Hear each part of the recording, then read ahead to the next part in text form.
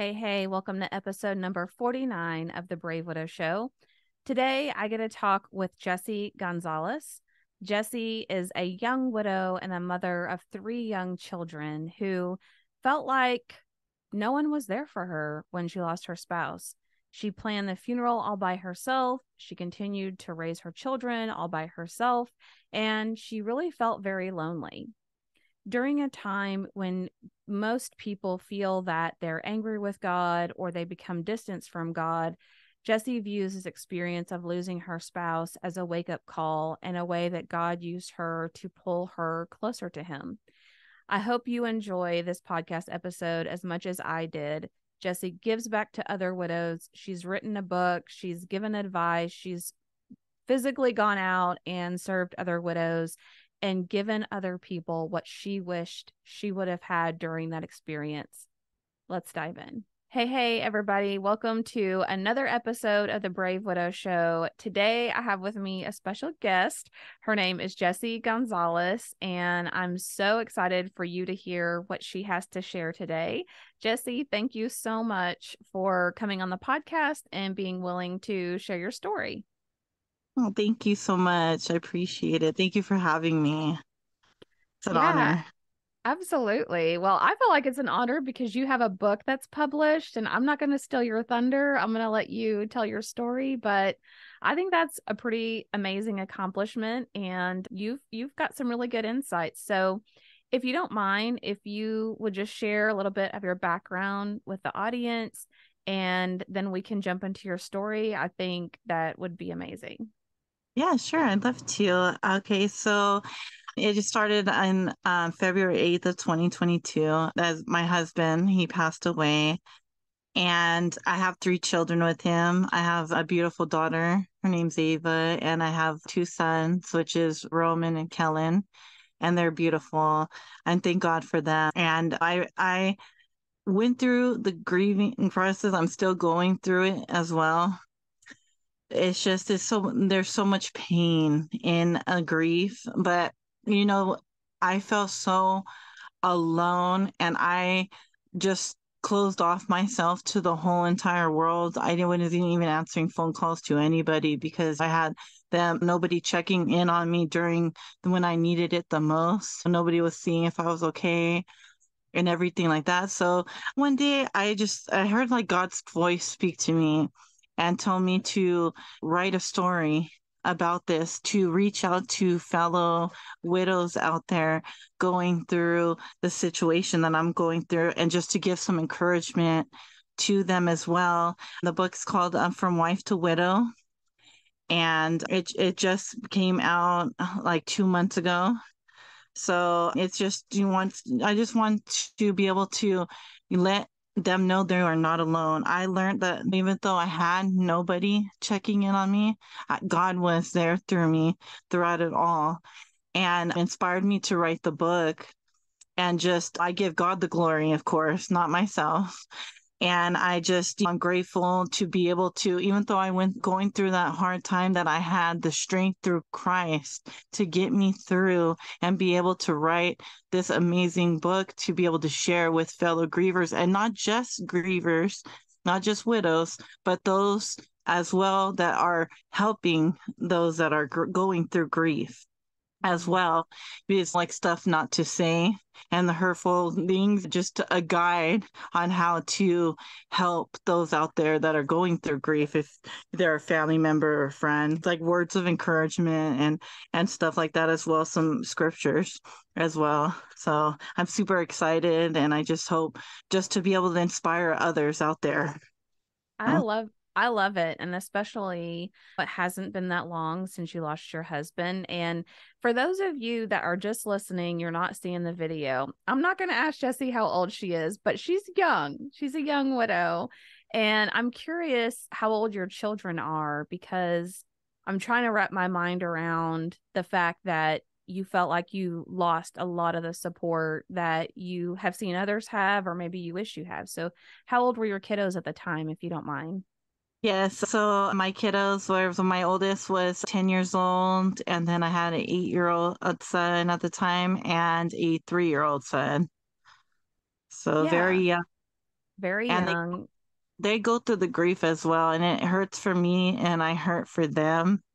'Cause it's as a mother, like it's hard for me to I try to be strong for them as being their mother, but there are times where memories will come in and or days and I'll just start crying and I just can't help but cry. But I feel like they're a blessing from the Lord as God uses them to bring me back to joy and peace and happiness and patience and all the good stuff when I look at their face and they ask me, "Are you okay, mommy?" Those words right there, it just melts my heart, and I praise God for them and that they're here for me and they care about me as much as I care about them. So, and when they go through it, like my middle child, he's the one that was like the closest to his dad, and they were like buddies, and he cries and I just tell him, I was like, I know how I know it's a hard situation. Your dad loves you and I know he's shining down upon you and he's proud of you. You know what I mean? And I give him a hug, and then we'll listen to some of my husband's favorite music that he would listen to. And we just keep his memory alive because no matter now or even in the future, well, he'll always be in our hearts and we'll always keep his memory alive. Nothing will ever change, even in moving forward, if God does place a man in my life. So Yeah. So what would you tell, like if we think about the young mother out there that just lost her spouse and three kids? I have four kids, and three kids is a lot, especially when you feel like you want to just be able to grieve openly and you're trying to balance that with being strong for them and not being too distraught with them. What words of encouragement or what advice would you give to someone who's kind of early on in that situation and they're just feeling overwhelmed with the kids and allowing space for their own grief and trying to juggle it all? What would you tell them? would first and foremost, I would tell them to turn to God, go to God and cast all your fears and worries upon the Lord. It's in scripture. I would just tell them, just pray and ask God to give you that peace and just be there for you because God cares about the grievers. And for somebody that may not know who God is, if I was to tell somebody in that point of view, I would tell them just know that you're not alone, and there is those that care about you. I know there's a lot of people that don't know how to help those, but if we are able to help one another and know how to get to share these videos and get to teach others the right things to say, then those out there can be there for fellow grievers, fellow widows. And that's why I'm very blessed to be able to be on this podcast with you because I love how you tell those out there the right words to say and how to help fellow grievers, widows, and just encouraging words, and it's just amazing. And I just pray that the Lord uses this to just reach out to every single widow there is out there everywhere, and just know, I know it's painful, the pain. Nobody will ever understand what you're actually going through and how hurtful it really is, because I go through that still to this day, still over a year later, still like nobody really knows how much I'm hurting inside. But that's why I just try to just keep the joy of the Lord and just read, pray, and just help others. If if you don't know who God is, another one thing I would say is just go out and help people. Go be a servant to other people out there. Help somebody bring groceries in, or anything that brings joy to you. Maybe even if it's giving a stranger some money, whatever it is to bring joy to your heart, it helps. It really helps when you help others. It helps yourself. So that's what I would say. Oh my goodness, you made so many good points in there. One thing that gave me chills for a second was you leaned into the phrase "you are not alone." And for me, that is the phrase when I was driving home from the hospital and they told me that my spouse was dead, that it was just a phrase from God that just kept playing over and over on my mind. Like, you are not alone. You are not alone. And a lot of times I get asked, and so I'll ask you, how did you keep from being angry at God, or keep from questioning, well, why did you let this happen? And maybe there was a period of time that you were, but how do you recover from that? Because I know some people that just really struggle with it. And it's a question that I get asked sometimes. What would you tell them? How can you still believe in God when he let this happen to you? For me, I know what I would say is God has the world in his hands. We're all in his hands. We all belong to God as our creator. So for me, when my husband died, I didn't go through blaming God. I went through being open-minded and seeing maybe there's something that I need to learn through this, that God has a plan through this situation. So, and I have been open to seeing what that plan was. It was to wake me up. I used to be blinded, and I was backsliding away from God. I was living the wrong life. I was an alcoholic, and I was so far away from God. And used to be streaming on dating sites, and then my children at that point, my daughter, she thought that I didn't care about her because I was busy living my life, thinking I was so cool doing things of this world. And that really like made me think like, okay, so God used this situation to wake me up and saying, look, my kids need me. They need me to step up and be the mother that God created me to be.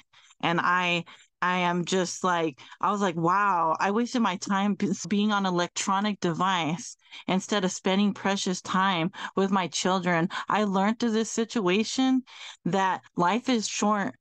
So don't take it a day for granted. You know what I mean? Live today as if it's your last. So what that meant for me is to spend time with my children and be there for my children and make time for them and help them in whenever they are and support them and be there for them. And as long as bringing them to church and just bringing them into good situations, being around better people and being around encouragement. And it's a whole lot of good that I'm glad that this situation taught me, because beforehand I was just wasting away their life. They're only young for a little bit period of time. They're they're already growing up. My daughter's already, she just started middle school this year.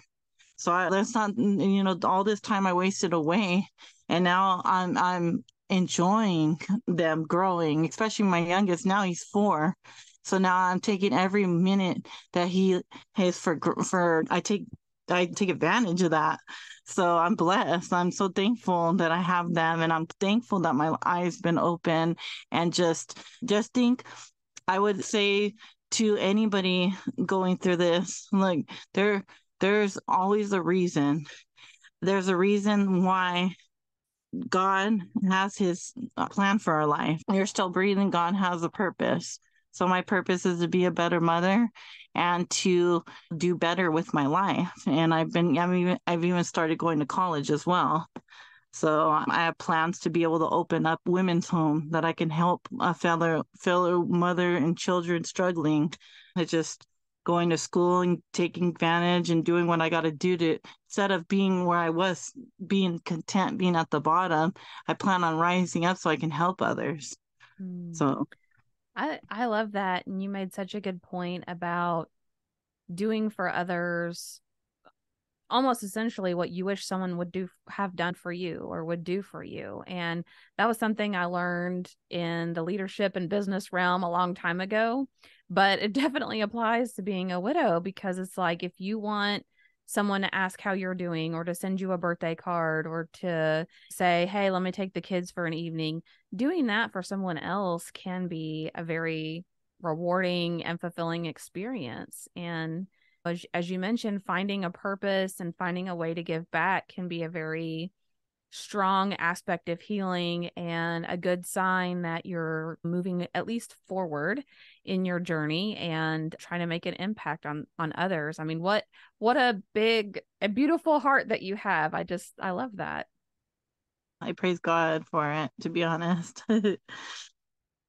So, what would you tell? I guess I should ask, as your children were grieving, I'm sure some of them, the oldest one probably knew or maybe had the most memories. The middle one was closest to him. But did you notice they all kind of reacted differently, or did they grieve similarly, or how did you see some of the differences in your kids?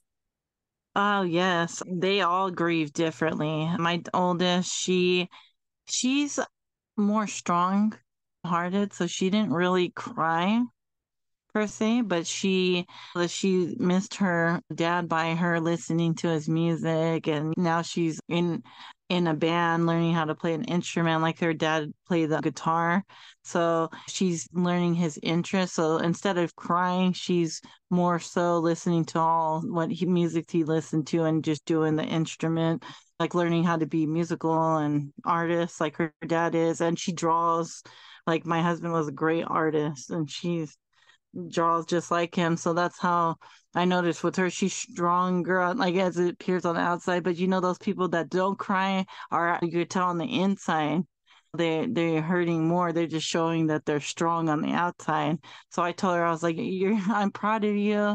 I know, and I know that it hurts, and I know you miss your dad, but you're doing an amazing job, and I'm proud of you. Keep it up. And then my middle son, he he cries like every so often. He'll just shut down out of nowhere, and he'll just all of a sudden just start crying, and I just check on him and, are you okay?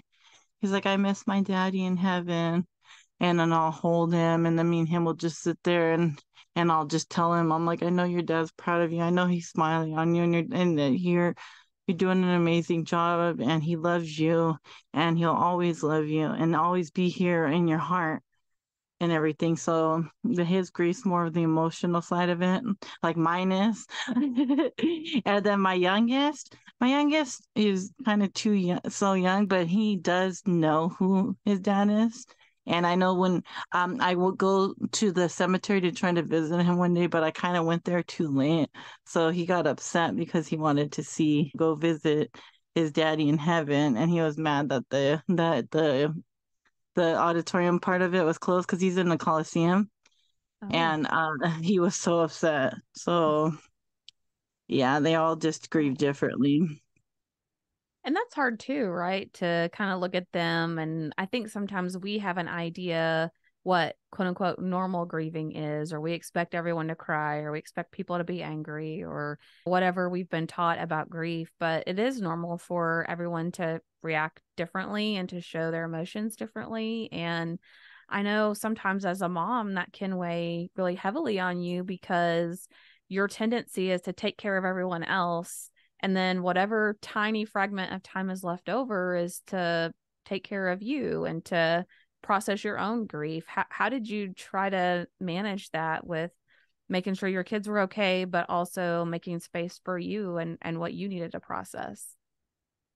Now, on that one, I'm going to be completely honest with you. And at first, when it first came down, like the first few months, I really did not take care of me. I was focused on my children and making sure they're well and making sure they're okay, and that I neglected myself. And I wasn't that I was purposely trying to neglect myself.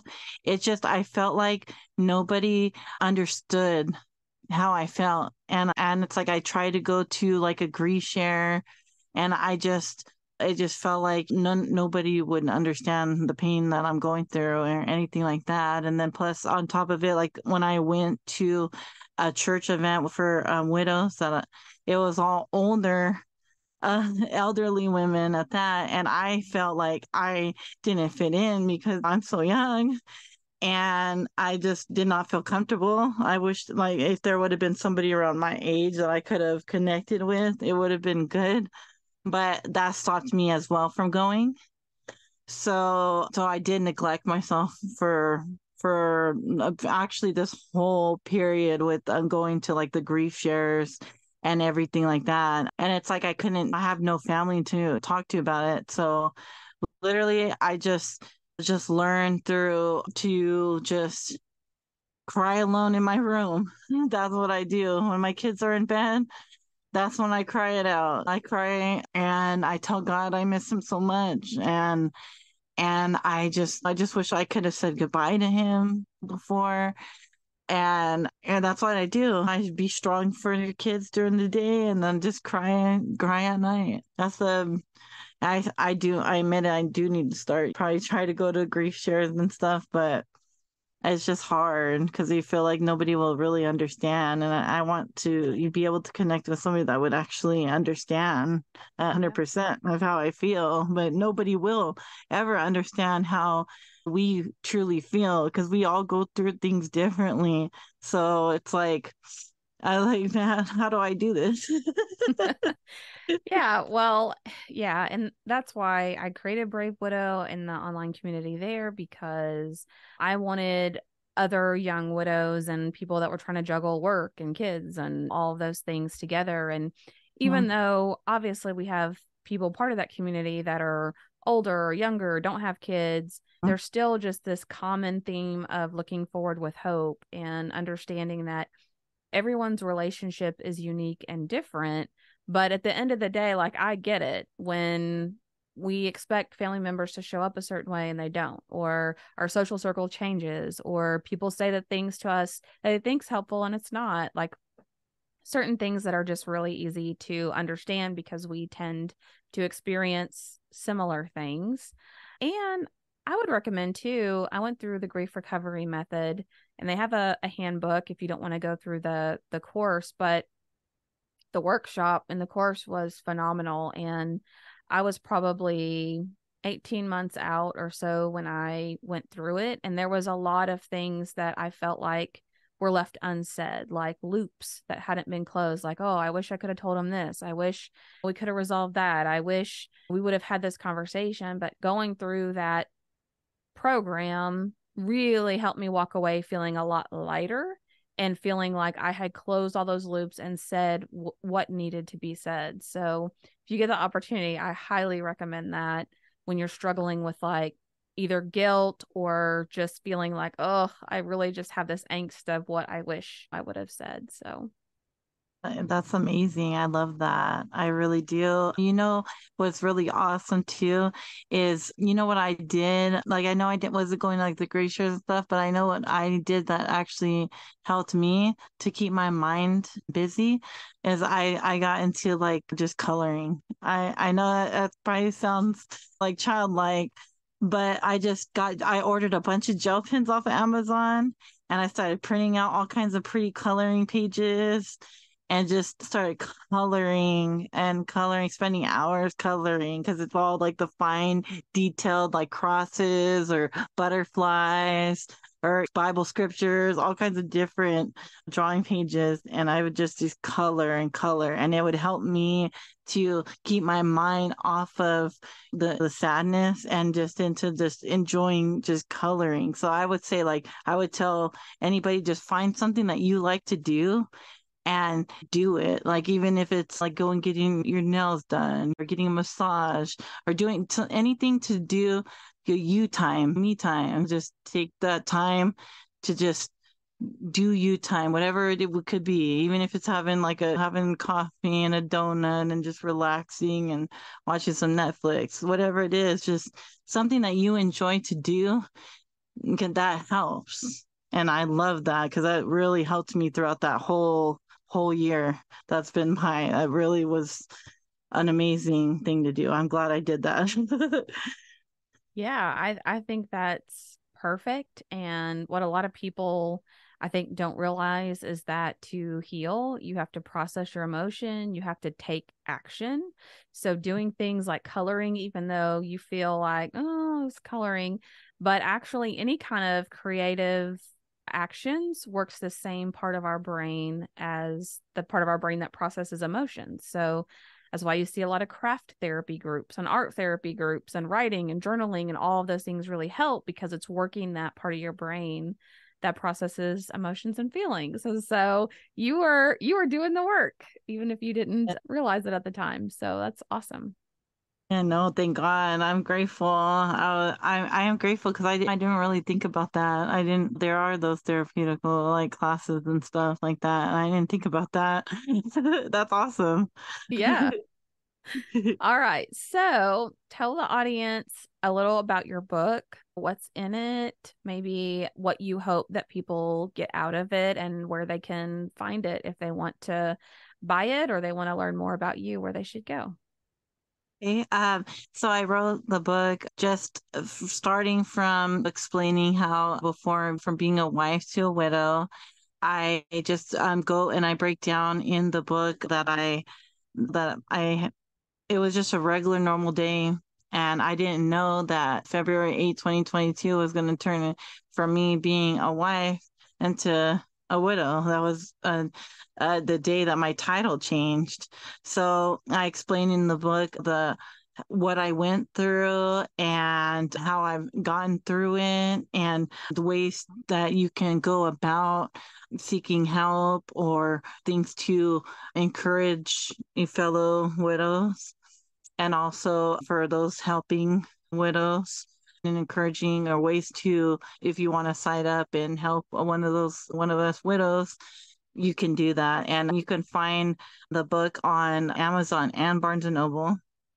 And it's a really encouraging book. I know that it might only be a few pages, but it is well worth it. I know I think it's like 36 pages or so, but it is very encouraging. And I'd encourage anybody to pick up a copy. And even if you want to have the electric version, they have that as well that you can order. So you don't have to order the copy of the book. You can have it on like your Kindle or anything like that as well. So that's cool, an option. But there's just basically, I want to be able to have God use me as, his purpose for me to help other widows out there going through the same situation. Because to me, I feel like we all need to team up and help one another, and we all should come together and be there for one another, because there are people like as myself that didn't have nobody calling and checking if I was okay. I had to plan my husband's funeral all by myself. I didn't even have the family, his side of the family, helping me or anything, and that was hard. That was really really really hard.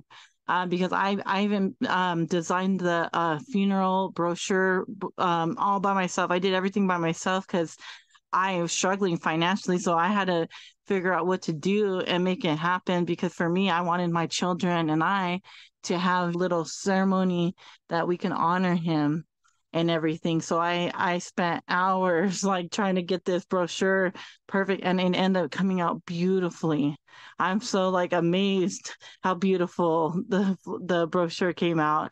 And then I even did the videos that they play at I made that video too. I got all the pictures and I made the slideshows and the songs through it, and things that I didn't think I was capable of doing, I did. And it was just so amazing because I this never happened. I would never knew I was capable of being creative in writing a book or creating a funeral pamphlet or even making a slideshow. Like I just was like, wow, like it's amazing. Like that I know that I might be alone in the situation, but I'm not alone because I have God and I have skills. Like I have creativity. Like and I can help other people. I don't need to like I could sit there and I can be like shun myself off, but what good would that be? To me, it's like I found better to be able to help everybody. My heart is to help, and I love helping people, and that's just always been the kind of person I am. So I just whatever I can do to help, I just want to be that person. And if anybody wants my phone number, email, anything, I'll give my phone number, email to anybody that may feel like they're alone, because I don't want nobody in the world to feel like they're alone when they're going through grief and losing their spouse. I'll be there for you. Anybody, whoever needs, I welcome you with open arms. You know what I mean? As you're not, I'm here anytime. Yeah, I love it, and I can feel the passion and the love and just that service mentality just like pouring out of you. It's amazing. And I agree, it's so important for people to find their tribe, like their community, their group of people that are going to be there and support them. And even if it's virtually, even if it's like this, having someone who gets it, having someone who understands, where you don't really have to explain a lot about what you're feeling and what you're going through. It's just an incredible feeling to have that type of support around you. Well, Yeah, Jessi, thank exactly. you so, so much for coming on the show today. I really appreciate it. And I will put all the links to your book in the show notes. So if people are driving or not able to write it down, then they can go back and find it later. But thanks again for coming. It was really a pleasure having you. Thank you. Thank you so much for having me. And it was a pleasure being here. And I hope everybody has an amazing, whatever day, night, whatever it is that they're watching this. And thank you so much for your time. I appreciate it. Thank you.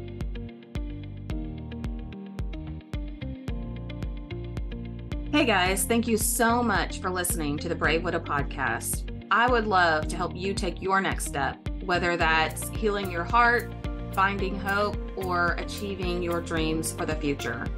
Do you need a safe space to connect with other like-minded widows? Do you wish you had how-tos for getting through the next steps in your journey, organizing your life, or moving through grief? What about live calls where you get answers to your burning questions? The Brave Widow membership community is just what you need. Inside, you'll find courses to help guide you, a community of other widows to connect with, live coaching and Q&A calls, and small group coaching where you can work on what matters most to you. Learn how to heal your heart, find hope, reclaim joy, and dream again for the future. It is possible. Head on over to bravewidow.com to learn more.